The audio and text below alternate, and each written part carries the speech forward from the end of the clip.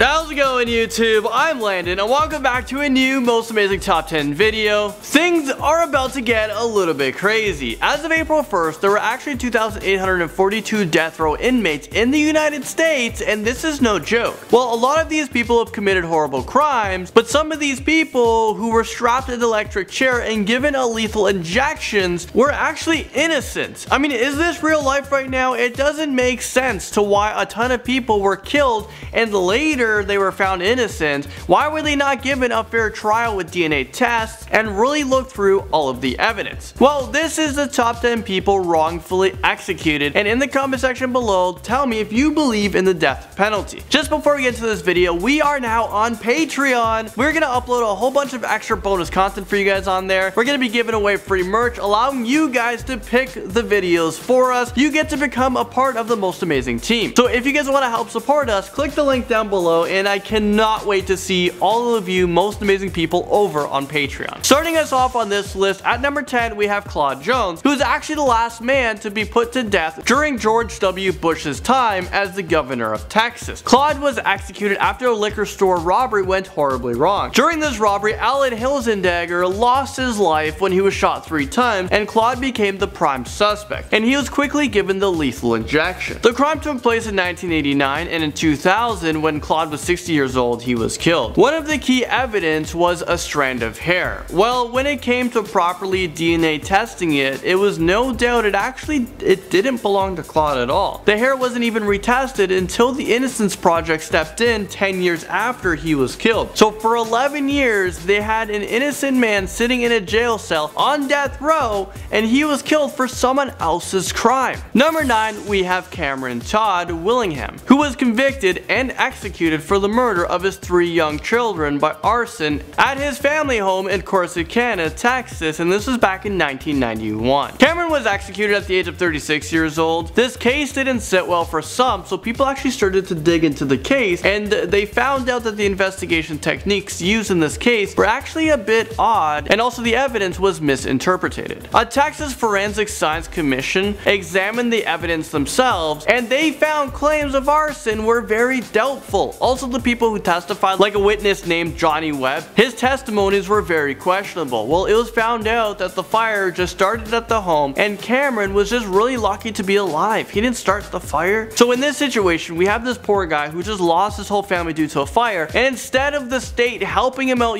financially, emotionally, they deemed him as the prime suspect. I mean, is this real life right now? Kind of sickening when you think about it. Ruben Cantu comes into this list at number 8. Now, this is a really crazy one. Well, they're all crazy on this list, but Ruben was executed for a murder people believed he committed when he was just 17 years old. So this is a minor who was put on death row. I didn't know you can put a minor on death row, but I'm assuming he was just convicted as an adult. Do you guys believe that kids under the age of 18 years old should be tried as an adult? Let me know your thoughts in the comment section below. I'm really interested to hear you guys. Ruben was killed at the age of 26 years old by lethal injection. Before he died, he wrote a note that read, "I have been framed in a capital murder case. I was framed because I shot an off-duty police officer named Joe DeLudluz." Ruben became the 5th juvenile offender to be executed by the state of Texas. Ruben and his friends were accused of shooting dead 2 people during a robbery that went bad. Well, it was thought that the 2 people died. Well, one of the people shot, they actually survived, and it was a police officer. That officer, when he was able to talk, said that Ruben was the killer. Well, after Ruben was executed, the police officer actually took back his story. So I looked into this a little bit more, and I was looking to see if this officer was executed as well, because he just executed someone for killing someone and this person just lied about the whole thing, but I wasn't able to find anything. Number 7, we have Carlos de Luna. He is an American man who was convicted of murder.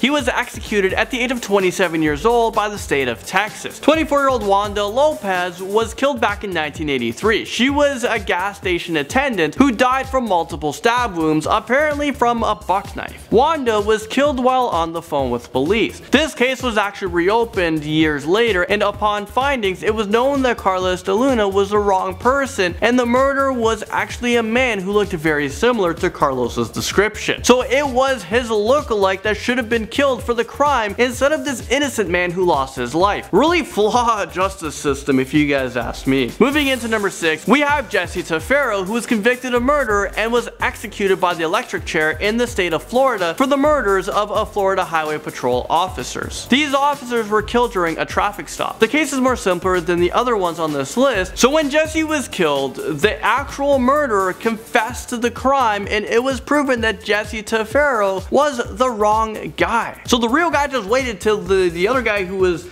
sentenced away for his crime, waited till he died, and then he came out and said, hey, you actually killed the wrong person, haha, it was me. This is just, again, the justice system, flawed. I'm not sure why they keep screwing up. This is around the time when people really questioned the justice system. This became headline news. There was a movie made based out of this. It's just insane. They're turning these events into movies. At number 5, we have Timothy Evans, who was a Welshman. He was falsely accused of murdering his wife and infant daughter at the residence in Notting Hill, London. Timothy was convicted back in 1950. During his trial, Timothy kept his innocence and he actually accused a neighbor, John Christie, of committing the murder, but for some reason John wasn't a suspect at all. Well, 3 years after Timothy's execution, John Christie, who only Timothy suspected as the murderer, was actually the serial killer. John actually killed 6 other women in the same house, including his own wife. This is just so messed up. Number 4, Larry Griffin. Larry was sentenced to death for the murder of 19-year-old Quinton Moss in St. Louis, Missouri. Larry was convicted of killing a teenager during a drive-by shooting. According to the courts, Larry was their guy, and he was executed by lethal injection back in 1995. This absolutely made no sense because Larry's fingerprints was not on the car or on the murder weapon. All of the evidence against him were circumstantial. Right up to his execution, Larry maintained his innocence. 10 years later, in 2005, a university professor from Michigan Law School reopened the case, and upon his investigation, he concluded that Larry was innocent. The killer is still out there today, and it's just sad. It just seems like even without evidence, the justice system just wants to punish anyone, just someone, for the crime, and then they can just rest. Now at number 3, we have David Spence. David was accused of the rape and murder of 2 17-year-old girls and 1 18-year-old boy in Waco, Texas. David received the death penalty in 2 trials for the murders. These trials went on for more than a decade. A total of 4 people were caught for this crime, and they were given life in prison. The 4th suspect was released just several years later. This was because he took the plea deal and he testified against David. This crime took place in 1982, and David was executed by lethal injection in 1997. David was on death row for about 15 years. After he was executed, it was proven that the 4th suspect who testified against David, well, he told lies. He was offered cigarettes, television, alcohol privileges, and conjugal visits for his testimonies. Is this real life right now? If this was my case, I don't think I'd listen to convicts' testimonies. You never know what they're gonna say, because they're gonna just say anything and you don't know what they have just been offered to say what they just said. Nothing actually pointed to David Spence. You look into the evidence, the physical evidence. Number 2, we have Marcellus Williams. Now this case is a little bit different than the ones on this list. Marcellus was actually almost executed, but a last-minute situation developed. I wanted to share this story because it's just really messed up, and I think in this situation, I think a lot of the cases, well, they should go like this. So Marcellus was scheduled to be executed, but moments before he was killed, the Missouri governor stepped in after looking at this case himself, and he halted the execution until all evidence was looked at. Marcellus had been locked away since 1998 for the death of 42-year-old Felicia Gale. She was stabbed 43 times. Well, after 20 years, Marcellus has been locked away as the person who committed this crime. But it was proven that his DNA wasn't even on the murder weapon. A lot of the evidence actually never pointed to him at all. He was locked away for so long for nothing. Marcellus's lawyers tried to bring this up to Supreme Courts, but they rejected it. Only the governor of the state had the power to stop the execution, so now it's just a waiting game to see what happens. But the reason why I brought this up is because they're actually going to look into everything to figure out if this is actually the right guy or not. Finally, number 1, we have Leo Jones. He was convicted of murdering a police officer in Jacksonville, Florida. Lee actually signed a confession